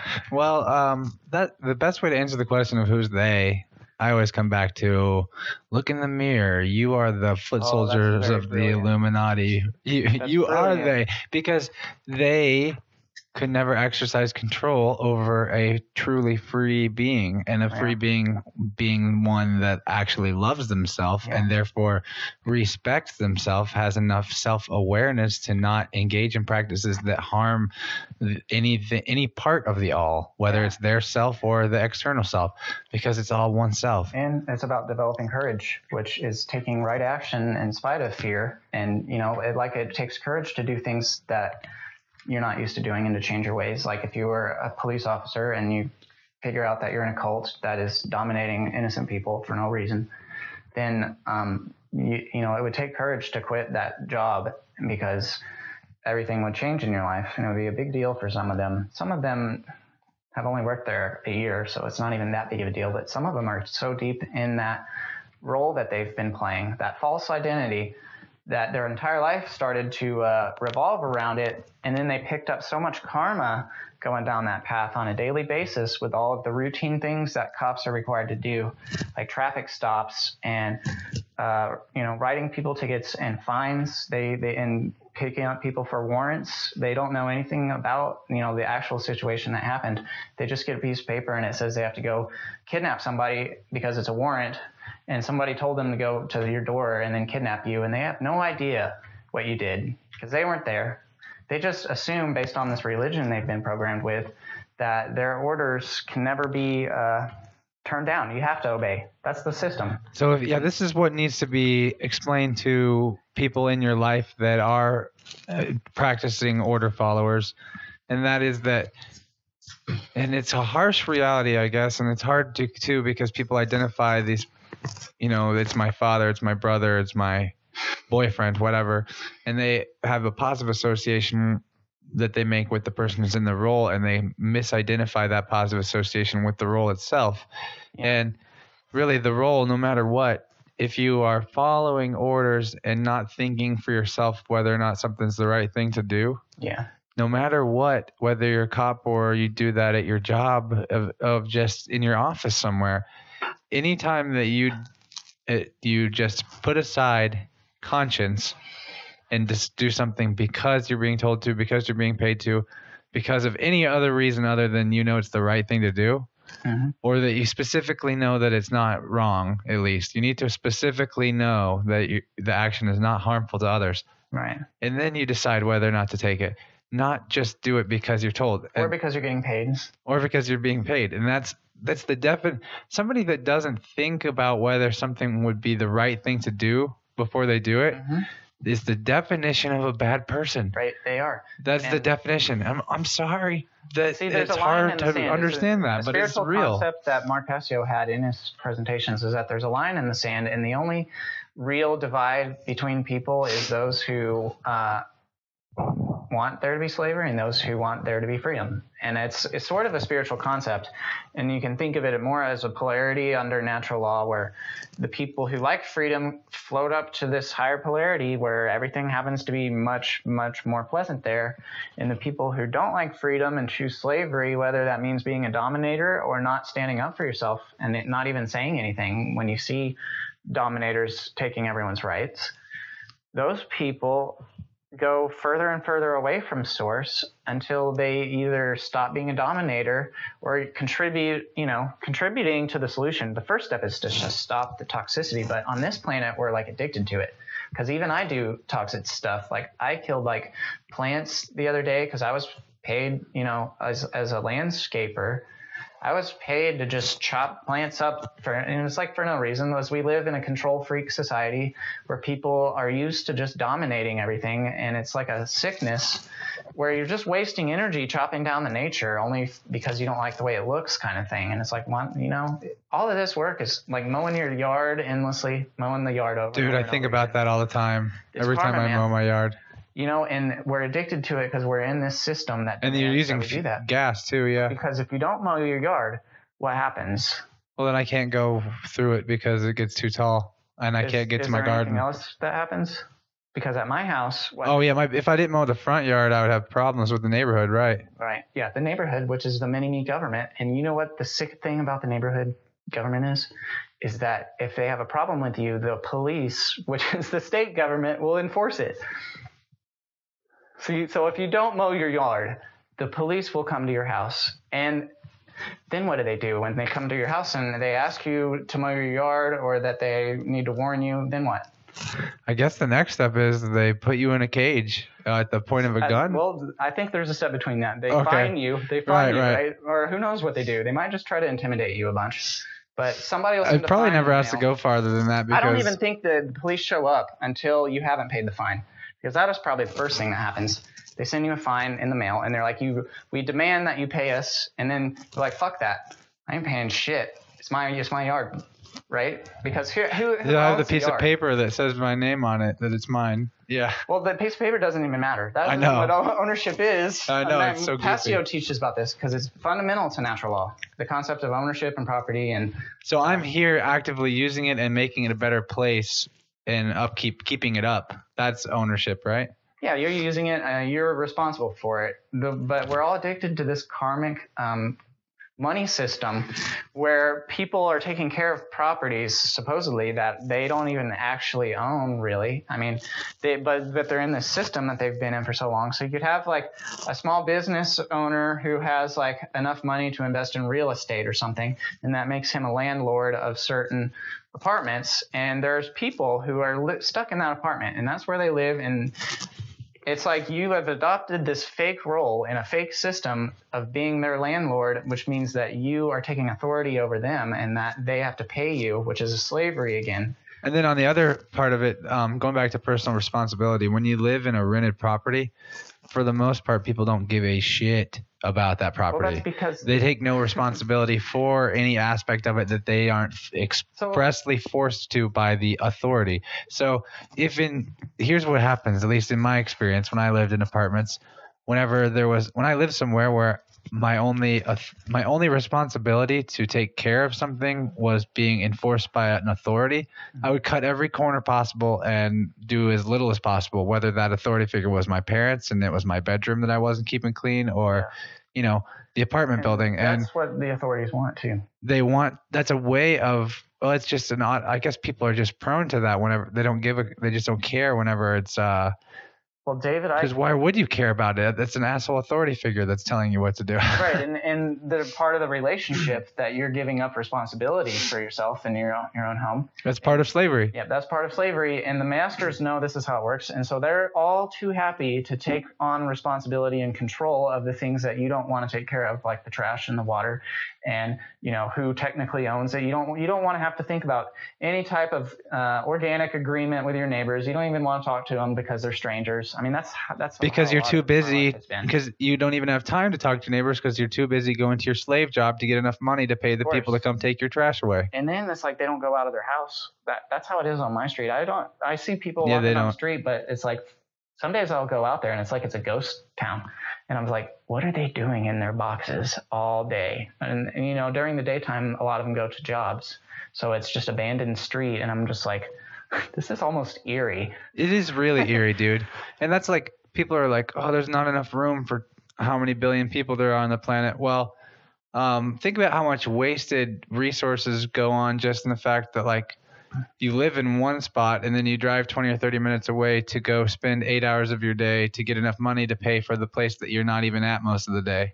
Yeah. And, what the fuck?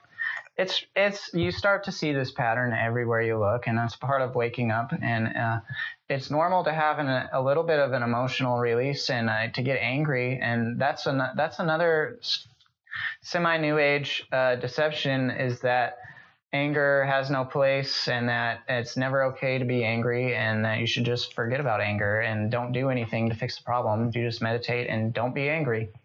There's toxic anger and then there's divine anger. You're right. There's two kinds. Jesus got angry because he went to a place that was supposed to be God's house, and there was a bunch of money people ripping everyone off and turning them into slaves. And Jesus got so angry that he actually did something. He kicked their asses. Yeah, he did something to get, to correct the problem. Didn't he physically attack them? That's a divine right. Yeah, I mean, Which is he used it's a force. parable, you know. So who knows if it actually happened and whether or not he was God and he could never do anything wrong. I don't. Well, but even in the case of, do you think it's okay to use force to stop someone from enslaving someone? Because I think so. Oh yeah, especially if the person has given up consent, which is the first step to ending slavery, is take away your consent and don't support it anymore. Once someone has done that, then the universe comes in. It's like, yep, we're getting that guy out. Yeah, it's like there's an experiment going, and the experimenter, the gardener, as you called it, is just seeing how far it can turn up the poison and the toxicity and the bullshit, essentially, until you say, I don't want to be a part of this experiment anymore. I quit. I don't want to be in this anymore. I'm not doing it. Gardener. Yeah, that's just the person who wants to torture you. They're the ones. Yeah, but they can't. But essentially, as soon as you make that statement, they have to stop. Everything in this universe, as an extension of you, therefore listens to you and responds to your intent. So as soon as your intention is that you don't want to be connected to this anymore, even though the reason people don't understand that this is how it works is because things move so slowly in this density level. The shared dream, things move slow because there's 7 billion people and animals and everything contributing to this dream. So there's an observer effect with all quantum phenomenon, and everything big and small is a quantum phenomenon, because the word quantum means an amount. And that means that when a certain amount of something takes place, then something else therefore happens, essentially. And like suffering. Like there's a certain amount of suffering in the world. This universe comes in and is like, oh man, this place is just got to be cleaned up. We might have to take out some grain alcohol and pour it on certain spots. It's that bad. But so that happens not instantaneously. So what you have to keep in mind is, if the thing that you have put out there as a thought form that you intend to have happen for yourself, if it's going to actually happen, then say like you want to actually become a successful painter and get by selling your paintings as a way of making your livelihood. You know, that's going to require several steps to several, parts of a formula to all add up to that quantum effect. But you have to actually start with the beginning of that. You have to actually initiate the will. The will, and then decision. The universe will do the steps required, and it'll take X amount of time, and then you'll get the result. But you have to stay on it. Selves have to learn. Like if you want to learn to play piano, you're dealing with your body, which is not exactly you, and there's a time lag between the amount of time when you decide, I want to learn piano or how to play tennis, and then your body, now you have to work through this machine, kind of not machine, but it's a living thing that's another self, and you're works through repetition. You're trying to ask it to do this, but you don't have complete control over it because it's not technically all the way you. It's connected to your consciousness, and that gives you control over it. But it's kind of like a living puppet. It's a very weird thing. And it is, but that's why you can keep, even if there's some kind of behavior that you want to stop doing or you want to start doing, telling yourself the correct message first definitely will get you closer there. And also you have to repeat it over and over again so that not just your body but the other bodies will get the vibrational imprint of that energy, because the words have a vibrational frequency that imprints upon the physiology. That's the end of the spell casting and getting out of the global enslavement that it takes so long to develop, and the totalitarian tiptoe that David Icke talks about, where they just slowly ramp up the volume on all the 5G and the police state and the chemtrails. They just ramp it up a little notch every day. It's called the totalitarian tiptoe. And eventually you're just like, what happened? I got to get out of here. And then only then does it really start to turn around. And we're seeing this year with a lot of this really nasty looking stuff appearing everywhere on the internet. All types of systems are just blowing up and the whole thing, it's like the emperor has no clothes on and he never did. Especially with the satanic pedophile sacrificial cults. Yep. I keep forgetting that I'm not going to use the word pedophile anymore to even describe those people, because that word is actually a poisonous word. It means, the word etymologically means child lover, and anyone that is engaged in ritual sacrifice, torture, and murder of children is not a child lover. Absolutely not. So they're a child murderer and rapist. That's very good That's their word for themselves on purpose. I'm going to adopt that strategy too, because they're doing true. that on purpose. The way words are built, your subconscious picks up on. That word is softening the crime intrinsically. It is, man. And it's actually poisoning the word file. It's a disgrace to the word love or philia. Disgrace to all words and all logos and all creation is. And you know, but the other thing to keep in mind though is the violations that are being perpetrated on even adults, the natural law violations that we're perpetrating against each other and that the state is perpetrating against everybody everywhere in every state. Even themselves. The order followers are putting themselves into cases. And their own children. Their own children. Yeah, it's crazy. So all of those people that are doing this and that are having it done to them, whether or not they're physically children, your consciousness is actually like your spirit, the soul part of you, although I guess there's a distinction that I don't quite understand between spirit and soul. Actually, I think I do understand it. Soul maybe is like the identity that carries through lifetimes, and spirit is the emanation of source energy, you could say, that fills all living creatures. But that greater non-physical part of your consciousness is essentially an eternal child. So all the perpetrations, all the natural law violations against any being is being done to children in a way. Yeah, because as above, so below. So if you're suffering, everyone's suffering. And if you see another person suffering, that means you are not completely out of hell yet, because once you get into heaven, there's no suffering. And it's a polarity. Because that's an illusion. You go closer and closer and closer to no suffering, and then that means that the world looks more and more nice, and there's not as much people eating other people. And everything else they do, and the animals get nicer, and they'll let you pet them because they're not afraid anymore, and they're not trying to eat you like a bear. There's such a thing as a bear that's friendly and nice, and you can just ride it all day, and it doesn't mind because it's not as hungry, because it's not as physical, because it has less karma, because you have less karma, because you made good decisions over the course of your lifetimes, and it took forever to get there, but that's sort of all you got is forever. Exactly. And maybe that's not happening on this planet right now, but it's happened before and on other planets. And that's another thing to bring up in terms of Carnism is how... Absolutely. Let me go to the bathroom and then we'll talk all about Carnism. Okay. Yeah. Okay. Go to the bathroom. I'm even going to... Yeah, I'm going to start talking about Carnism even while Nathan's gone, because this is something I've been wanting to get through to my own family members more than anything, I think, because it's a really harmful practice, not just to obviously animals that are being killed and eaten, but to the entire field, since it's all connected, as we're saying.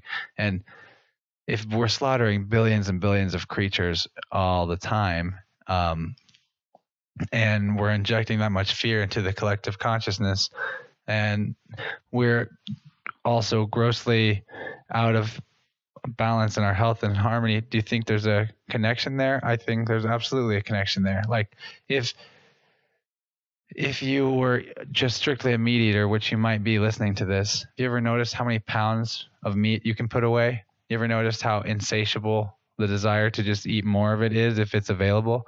That's why they have these like South American style grills where they will bring you meat nonstop endlessly until you give up. And why people can just go to Chinese buffets and eat forever, because there's less nutrition in eating meat. It's harder for your body to actually assimilate that, because that material, if you will, that matter is more individuated since it's coming from an animal consciousness. It is a more individuated form of energy, and therefore it is more difficult to separate that energy from that form and incorporate it into yourself.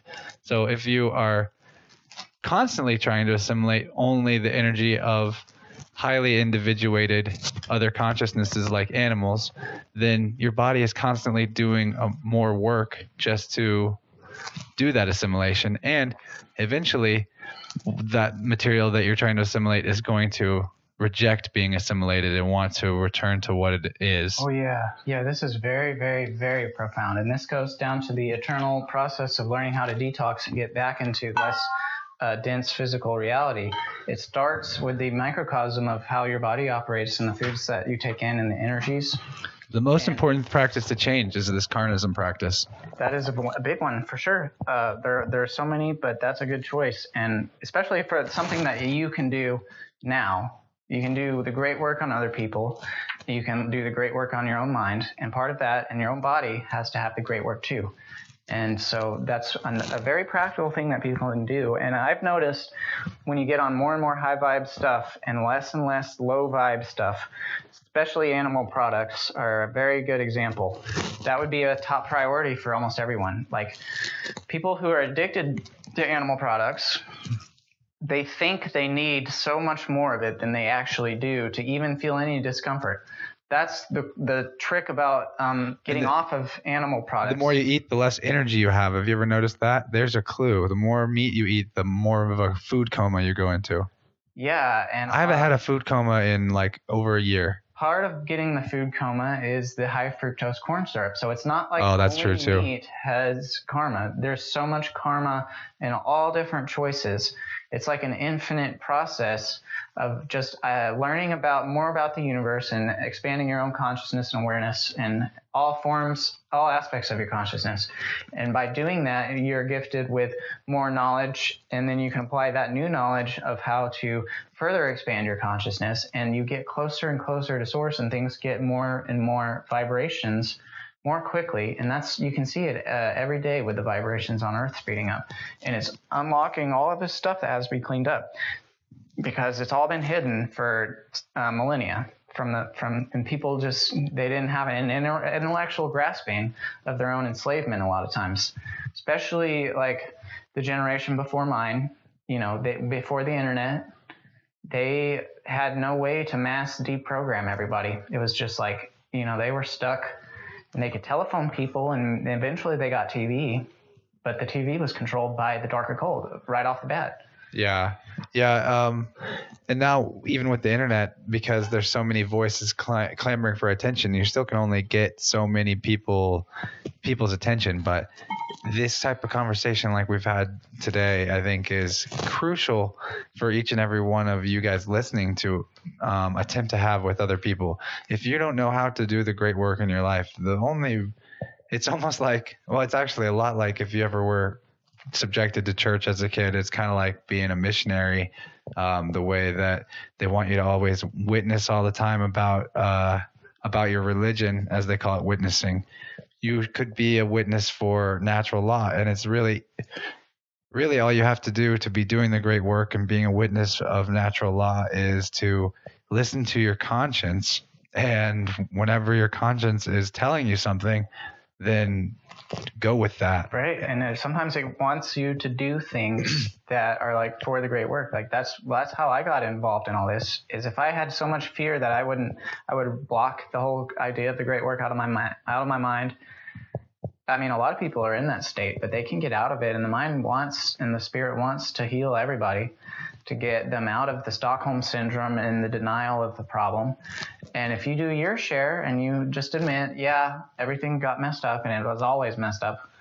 And I tried to run from that and I tried to distract myself from it. But now I see that everything's messed up. And now I'm just going to at least acknowledge that it's messed up and something needs to be fixed. And then it might be overwhelming for a while because you start learning more and more about how messed up everything really is. But at the same time, that's just one half of a coin. Like humanity has made progress in many ways, and you can balance that out with things that make you feel good and try to, because your emotions are one of the most important things that has to change. Ultimately, like if you can get to more happiness and less sadness, then everyone else in the world also gets there. But you don't want to have it be false happiness where you're just running from stuff, because that's actually more fear. And more love is where you start to look at more stuff. That's sort of a lot of what love is, and especially when you are, choosing the right things and environments and things to take in to your body and your mind, and not just a bunch of garbage that's not going to help you. I think the reason why people get scared is that, like you're saying, the higher perspective you reach, the more deep into the dark valley you can see, you know? Yeah, I listened to one of Mark Cassio's older episodes when I heard that you had started watching them, and it was like episode 28 or something. And he was talking about an allegory of this path of spirituality and right, and the path back to heaven and back to God as being a very, very, very tall mountain. Oh, yeah, I remember this. Infinitely tall. And you start somewhere on that mountain, and a lot of people never take a first step to the higher, or some of them just decide they just want to go down. Oh, they build a city at the foot of the mountain. Yeah, they just go down further and see what's down the mountain, because that's easier than going up the mountain. And then you have the few that are tired of the vibrations lower on the mountain, and that could be, for any reason. That doesn't even necessarily mean that there's evil going on at the bottom of the mountain, but there could be. And some of them, in a lot of cases, there is evil going down on the lower densities, like on Earth. And it's like, now if you want to get away from that and detox, now you have to go up the mountain. And the universe is like, yeah, well, if you want out of here, now you got to learn all of this stuff, and you can get out. We can get you out, but we're not just going to, because it takes energy to get people out. And we'll help the people who are at least trying to be aware, and the other people, you just tell them the truth. And if they don't want to help themselves, they'll filter themselves right out of your life, and it won't even be a big deal. Because you're going to keep going up the mountain, and if they've pitched a tent, then you're going to say sayonara, and they're going to stay where they're at, and you're going to move up the mountain. The tent pitchers. So you don't even have to actively. I was explaining this to someone else. You don't have to actively cut people out of your life, and in fact, you shouldn't be thinking along those lines. You should be thinking along the lines of, I want to actually be helpful and an illumination to the people in my life. Because if someone in your life does seem to be like an energy drain or a vampiric person, and you do start doing the great work, they're going to they're going to come around and maybe even go with you up the mountain, which maybe, depending on who it is, maybe that's not likely, but they're either that or they're going to be repelled by your energy, and it's going to bring them so much closer to self-awareness that they're apparently so terrified of that they've set a pit, or they've pitched a tent to avoid climbing the mountain, that they're going to get away from you automatically. So yeah, you don't really have to cut people out of your life. That's another new age deception, in my opinion, because the act of doing that creates karma between you and the other person, as opposed to just naturally letting them decide that they don't want to necessarily associate with you if they choose as well. Yeah. Because the other half of the coin is, if they are doing something to you that they don't have a right to do. That's like true. Pulling energy from you against your will, and you first make it clear that that is against your will, and that it's your energy, and that they don't have a right to just drain it anytime they want. And then then if that fails and they just keep attacking you, there is the masculine half of the coin, which is where you defend yourself in the least harmful way that you can, and try to get as little karma as you can, because there is almost like there's collateral damage, and there always is collateral damage because of the karma, that the small microcosm karma that you get in self-defense situations, where, for example, a person attacks another person with like a knife or something, I don't know, a mugger, and then the person pulls out a gun and shoots them, right?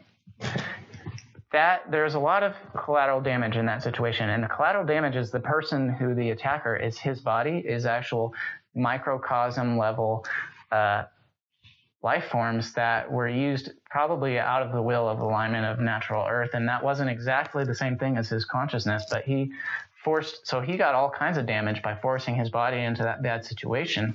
But then you destroyed completely his body, when there was a parallel universe where you could have been like an Aikido master, right? Somebody very familiar with all. It's not even a micro karma, that's like a large amount of karma to kill another person, even if it is in self-defense. Well, compared to not hurting them in any way and disarming them and then telling them some sort of moral truth. Yeah, you would get that. That's a better parallel universe potentially. But you got to do one or the other. Yeah. So it's like you just do the best that you can, and always remember that no one has a right to mess up your body either. So if anybody tries to, then you should defend yourself if you want. Yeah, because they give up their right to be safe if they try to violate your right to be safe. Yeah, that's how the universe works. And remember, there is collateral damage with their body not being exactly the same thing as their decision-making process. And you don't want to get into the situation of running into that exact same altercation in a future life where this time you get shot. Yeah, and your body is also separate from yourself. So your body is also collateral damage. So it's like if they attack you and you don't defend yourself, well, that means that your body took on a whole bunch of karma, and that's directly connected to your consciousness. It's not that it's separate from yourself, but that it's a being like any other. That, I mean, in a way it's separate, but like you are intrinsically connected to your body, so it's not completely separate. And things you do to your body affect your consciousness, so it's not separate in that regard. But like, it does really help, as Richard was saying in the previous episode, to start looking at your mind and your body like a kid that you're taking care of. Yeah, because then you can make the right decisions for yourself a lot more easily. Right. Speaking of taking care of a kid, I got to take care of this kid and wrap up this podcast because it's getting a little late. And slow down a little bit. Yeah, so we're gonna wrap this up. You had a nice brain dump. Yeah, good job. Everybody, make sure you check out Nathan's Freedom Zone. You can find that on SoundCloud. Crystal Demon is your SoundCloud username. Underspace Demon. Yeah. So. And also Nathan's. I'll link to it though. With an apostrophe on the Apple Podcast app. Oh, you got it on there? Yeah. If you search Nathan's Freedom Zone with an apostrophe S, Nathan's Freedom Zone, it'll pull it up, and you'll see a picture of my face. And kind of that Chance actually designed it. It's got a little swirl. Oh shit, you're off mic right now. No. Oh, go ahead. Sorry, continue. I think it's picking up now. Oh, okay. Well, no big deal. It's just Nathan's Freedom Zone on Apple Podcast app with an apostrophe, and SoundCloud.com/Crystal_Demon. And I try to do the great work as best as I can. And there's, a lot of negative things on there that people need to start facing. But I also mix in the other half of the coin, and I feel like you need to have a balance between exposing negativity so that people understand that they need to be looking into positive stuff. Because how are you going to even do that if you don't recognize, where suffering is even coming from? So it's a two-sided two-edged sword. Yeah, I'll link to that, and I've actually been sharing it on Minds. It's the episodes that I've got to check out. It's fun. I like listening to your progress. You are actually a really good host. Your personality, we've been like kind of all business in this conversation. You should really check out Nathan's podcast because you're a lot more loose and free with your guests than people might expect from a conversation like this where we're like really on point. And that's just because you and I are like unable to do anything but the great work when we're in each other's presence, which is to just talk about this. So, which is probably a good thing, but it's fun for us. But your show is actually quite entertaining and informative. It's fun. You have good personality quirks that make you a funny host and also a good sharer of truth. So I appreciate you coming over on a whim as well, because I needed a podcast episode for this week and I didn't quite get one. So this is a great one. It's my favorite kind of episode, just shooting the breeze with a good friend. It's exactly why I do it. Yeah, we cranked out almost 2 hours, man.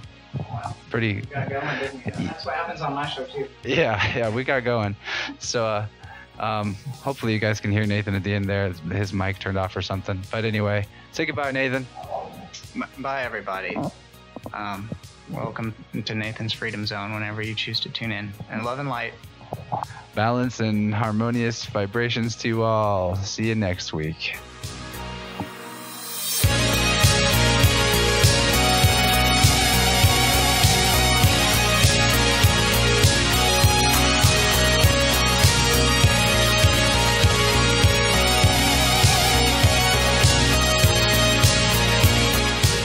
Hey, we did it. We got through that whole episode. Hooray! I hope you guys liked it. I had a lot of fun in that conversation. It's always cool whenever your, podcasting is kind of a job, involves getting to just hang out with friends. And that's exactly what that episode was. It was just a overdue hangout with a good homie. I hope you guys liked it. And if you made it this far, why not go to the episode links in the description or wherever posted this episode is that you were accessing it from. Go to the link, follow Nathan on SoundCloud, Nathan's Freedom Zone, or subscribe on iTunes. And also, hey, maybe go check out our Patreon and donate some money as well, because we really need your help. And we love you. And I hope that you have smooth sailing doing the great work in your own life. And may the force be with you and all that. And I'll talk to you next week. And I love you. And goodbye.